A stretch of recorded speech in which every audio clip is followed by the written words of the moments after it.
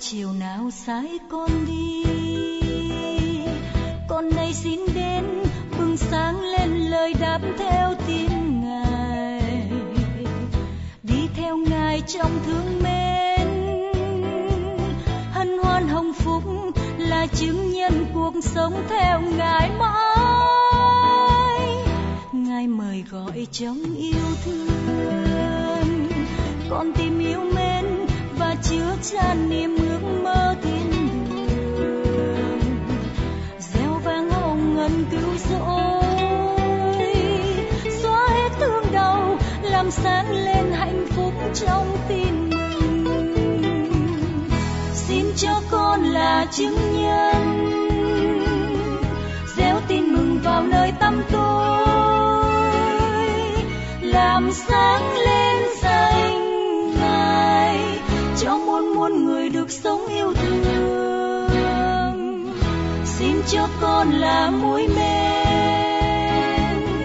ước muốn làm người trên thế giới, là đuốc soi cuộc đời, con mang sứ điệp hồng ân an vui. Bài trích phúc âm theo Thánh Mác-cô, chương 16, từ câu 15 đến câu 20. Khi ấy, Chúa Giêsu nói với các môn đệ rằng: Anh em hãy đi khắp tứ phương thiên hạ, loan báo tin mừng cho mọi loài thọ tạo. Ai tin và chịu phép rửa thì sẽ được cứu độ, còn ai không tin thì sẽ bị kết án. Đây là những dấu lạ đi theo những ai có lòng tin. Nhân danh Thầy, họ sẽ trừ được quỷ, sẽ nói được những tiếng mới lạ, họ sẽ cầm được rắn, và dù có uống nhầm thuốc độc thì cũng chẳng sao. Và nếu họ đặt tay trên những người bệnh, thì những người này sẽ được mạnh khỏe. Nói xong, Chúa Giêsu được đưa lên trời và ngự bên hữu Thiên Chúa.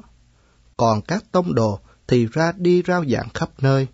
Có Chúa cùng hoạt động với các ông, và dùng những dấu lạ kèm theo mà xác nhận lời các ông rao giảng.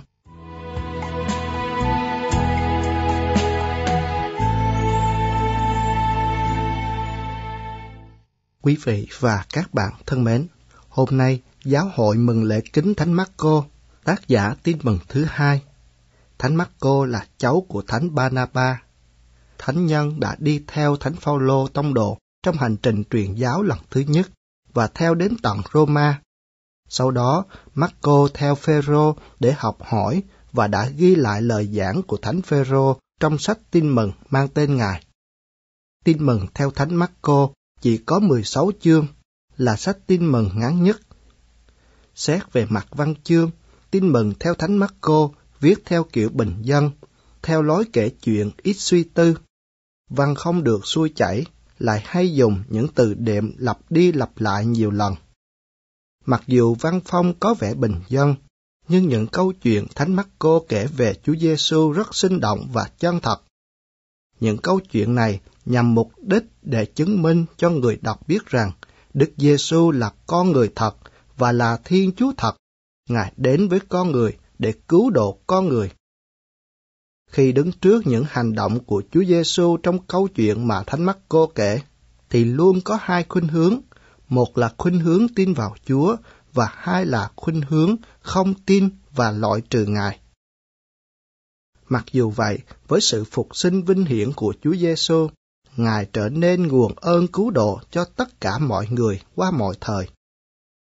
Con người ngày nay khi đọc lại tin mừng theo Thánh Mác-cô cũng thường bị đặt thành hai bên tin và bên không tin.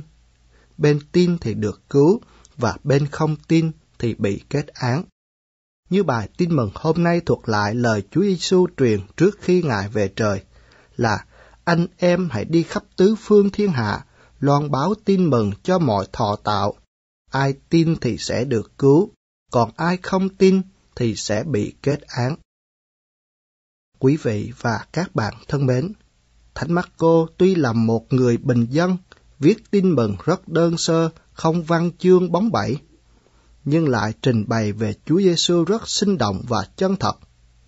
Mỗi người chúng ta, dù ở trong hoàn cảnh nào, dù với tài năng sức lực ra sao, thì Thiên Chúa cũng kêu gọi mỗi người chúng ta hãy kể lại câu chuyện của Chúa Giêsu cho người khác nghe.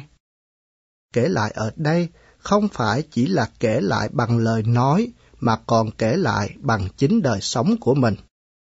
Bà Chiera Lubitsch, vị sáng lập tổ chức bác ái Focolare rất lớn trên thế giới, đã nói: mỗi người Kitô hữu chúng ta phải sống sao để dù cho tất cả sách kinh thánh trên trần gian này có bị đốt hết đi nữa, thì người ta vẫn có thể đọc thấy, nhận thấy Chúa Giêsu một cách rõ ràng và sinh động trong đời sống mỗi người chúng ta. Xin cho mỗi người chúng ta cũng biết dùng hết khả năng Chúa ban mà kể lại câu chuyện của Chúa Giêsu cho mọi người bằng lời nói và bằng chính đời sống của chúng ta. Amen. Và tình Ngài con reo vang, ra đi thắp sáng lời Chúa trong trần thế bao ngỡ ngàng. Hân hoan cùng đi với Chúa, sai đi sưởi ấm lòng thế nhân chìm đắm trong mù tối.